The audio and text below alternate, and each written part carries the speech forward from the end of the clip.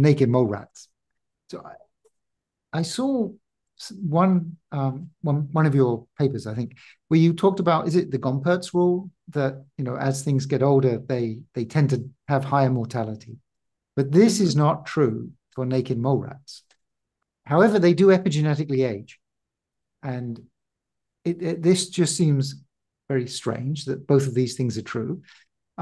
So one thing is, can you talk about why they don't die? That you saw that basically mortality is not related to age.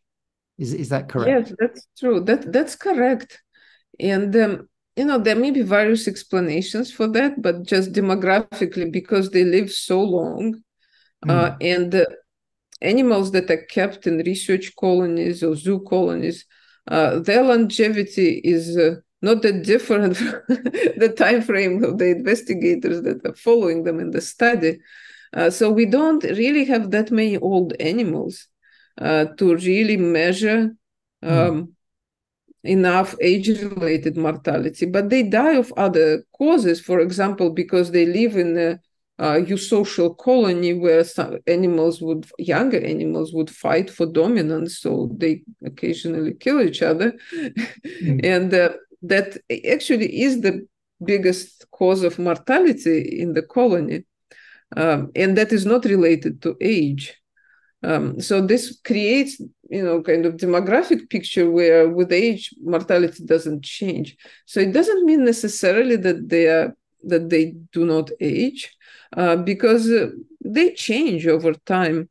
For example, if I showed you a 5-year-old naked mole rat and a 25-year-old naked mole rat, you would probably guess which one is older. So it's not that they completely do not change, but they don't show this increased mortality, and they don't get more diseases. So that is probably the most interesting part there, that even they change slightly in appearance, but they stay healthy. So this is maybe more like human centenarians who, well, they change physically, but they remain very healthy for much longer. So that's probably what we see in naked mole rats. That's a model of very healthy aging. So there is still epigenetic age, but it's decoupled from disease. Right. So I saw you upped the maximum lifespan from 30 to 40. I guess one of your naked mole rats has lived a long time. No, that's not ours. This one was from Shelley Buffenstein's colony. So she announced that now the record is 41. Wow. So we have to update it. That's amazing. So I believe there's a way of looking at the pace of epigenetic aging and using that to determine the theoretical maximum lifespan of an animal, or at least there's a correlation between the two. Have you looked at that to see what kind of epigenetically the maximum lifespan would be? Yeah, this is a good question, and of course there is big error here. But I should probably ask my good colleague Steve Horvath and Vadim Gladyshev to look into that. So then maybe I can give you a more accurate number. Okay.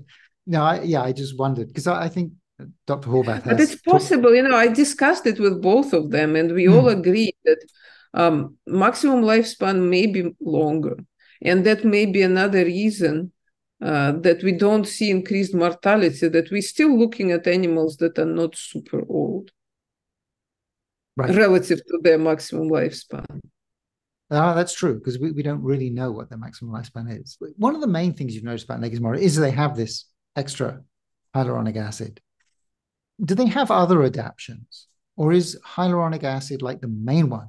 And what would that kind of say about the hallmarks of aging? We've got like 9 hallmarks of aging. Does hyaluronic acid solve all of them?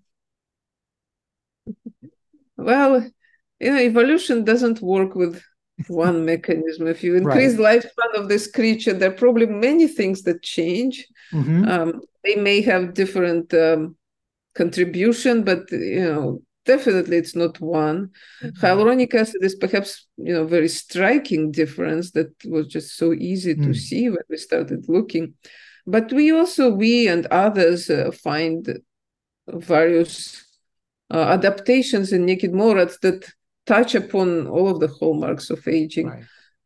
Including better DNA repair, and more accurate protein synthesis. So this is the work from our group, where we found that naked rats rarely make mistakes in proteins. So their protein translation is super accurate.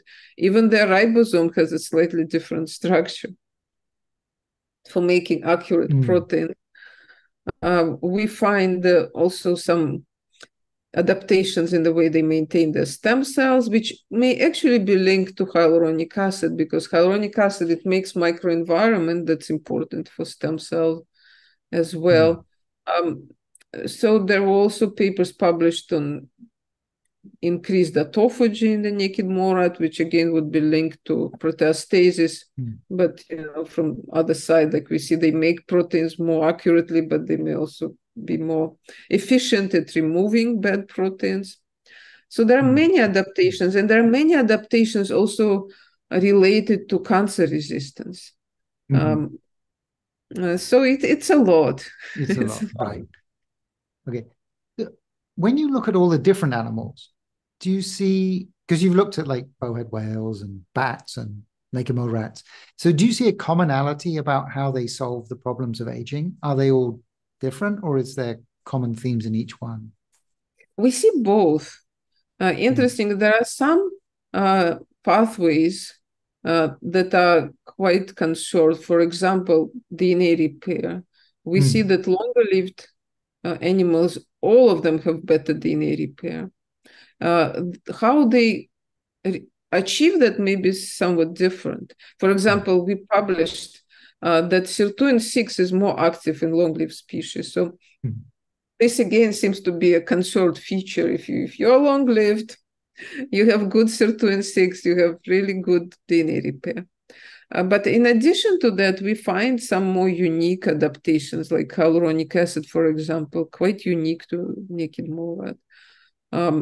And bats have like a whole different story as well. But we find very good DNA repair in bats. So it's a combination. We can have some conserved pathways that, like we know, all long-lived species have to somehow modify these pathways, and then there may be more unique private strategies that are used by individual long-lived species. So, once we understand all of them, we would have a toolbox which we can combine different inventions from different creatures and then hopefully put them all together.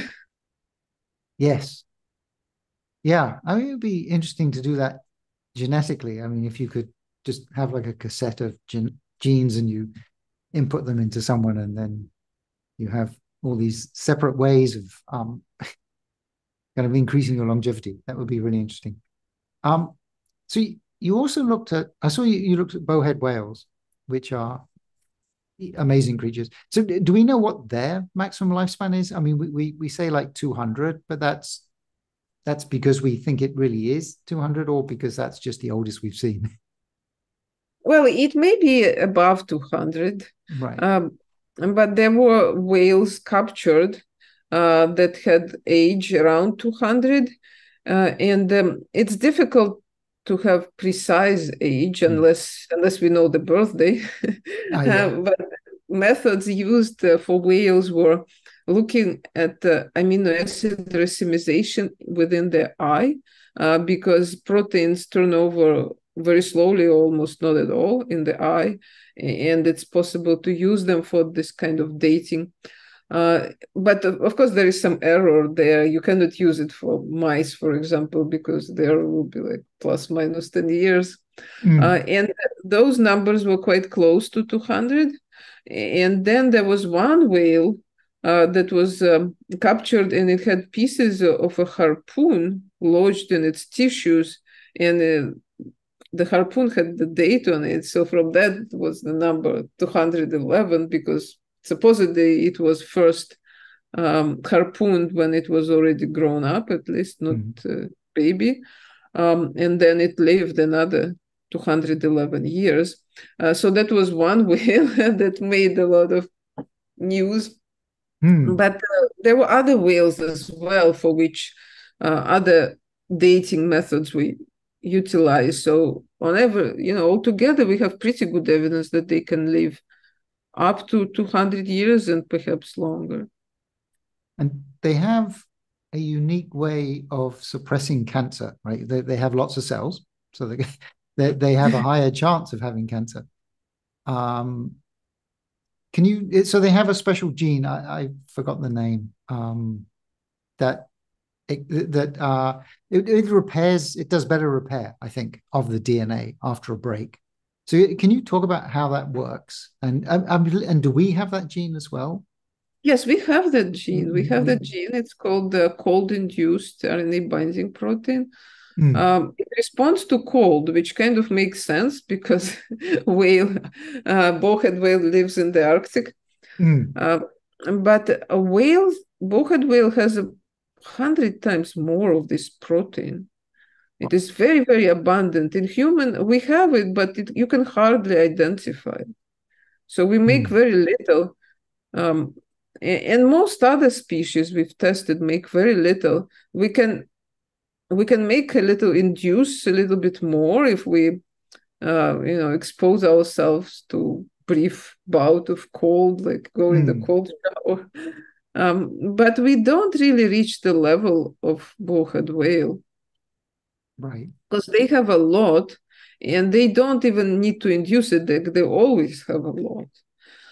And this gene is important for DNA repair. We found that whale is much more efficient at DNA repair, and it's also more accurate. It makes much fewer mistakes. Right. So has that tempted you to take cold baths? Yes, I think it's good to take it. The benefits of cold showers are documented in various folk medicine, especially in Nordic countries. People go to sauna, then jump in cold water, and it elevates the mood. It may also help your genome.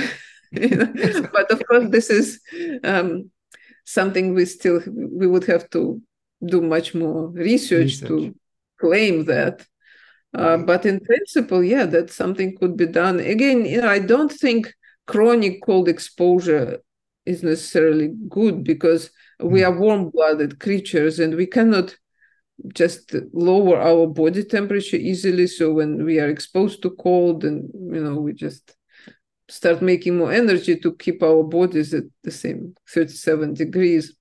But brief cold swim or cold shower can just briefly lower the temperature.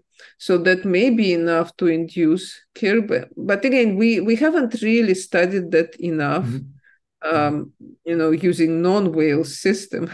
But in the whale, we see that it is very important for DNA repair. We also see that if we take human cells and culture and give them some brief cold exposure, we can increase the level of care. But we haven't studied it on the level of organisms, so that's something we would like to do. Right. So in vitro, it seems to work. Well, in vitro, but also we want to test it in mice. What's the optimal regimen to get induction of this gene? Right. Wow. Okay. So you're going to give mice like cold baths. Yes. And we also will look for various pharmacological ways because maybe not everyone wants to take cold baths. There should be a pharmacological way to trick ourselves into thinking we are taking cold bath. Right. That is a possibility that not everyone wants to have a cold bath. Yeah.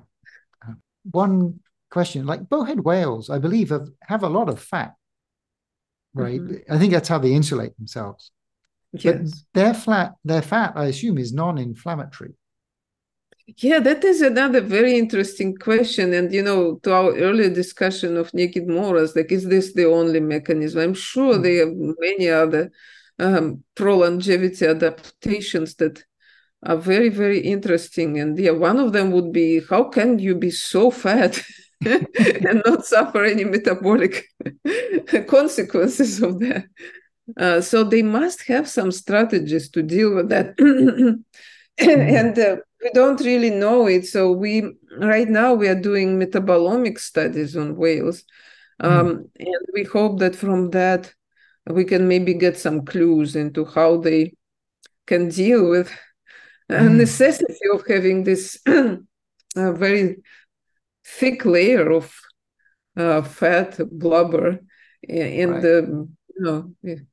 it doesn't affect negatively their health at all. No, it's kind of interesting that. Okay. Oh, is it brown fat or is it white fat? Well, it's white mostly, but they also should have brown fat. I think there are studies of it. I must admit I'm not an expert in this, but that's actually a good question. If the ratio of brown fat would differ in the Right. whale, I would assume that it does, and there may Right. be literature on that I'm not aware. Okay. Yeah, I did. But you wouldn't want brown fat on the outside, otherwise it would spend all its time, No, all its but energy would, yeah. yes, but they need to maintain their energy as well. Yeah. Although their giant size makes it easier because their surface to volume ratio is That's good different. to know. But still, they live in the water that's at around 0 degrees Celsius because it's salt water, so it's not even +4. Wow. Yeah, that's interesting. Okay, so Dr. Gorbunova, where can people follow what you're doing? Follow your Well, research? I must admit, I'm still not very active on social media, which I probably should. So you can find, of course, look at my lab website and, mm, publications. But at the moment, I don't have the Twitter Okay. or to share. But we are trying to talk about our findings and report them so that people can Right. be up to Yeah. date on what we are doing. Yes, thank you. That's really good. And I saw that you published the talk on the whale or the paper of the whale on a bioarchive. Yes, it's on bioarchive, and it's in the process of being peer reviewed. Right. Okay. So we can find it on bioarchive, and of course, there's always PubMed. Okay, Dr. Gorbunova, thank you so much for joining us this morning. It's been great talking to you, and I'd You're very love to talk welcome. to you again. Okay, thank you so much. Thank you.